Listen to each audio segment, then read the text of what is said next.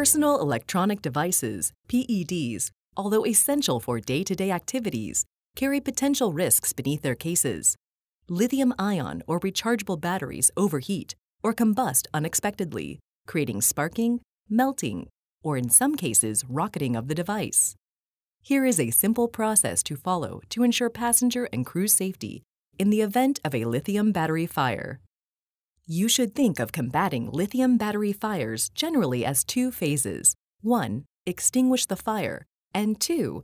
Cool down the elements, eliminating any further thermal runaway.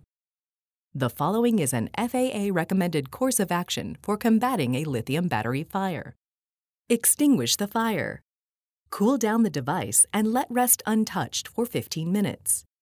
Wear PPE if available. Place device in a container or containment product and completely submerge. Move device to a secured area away from passengers but accessible to crew. Check frequently and provide status updates to the PIC. Safety should always be the #1 priority on any flight. Being able to quickly examine and properly react to a lithium battery fire can reduce damage to the plane and any injuries to the passengers.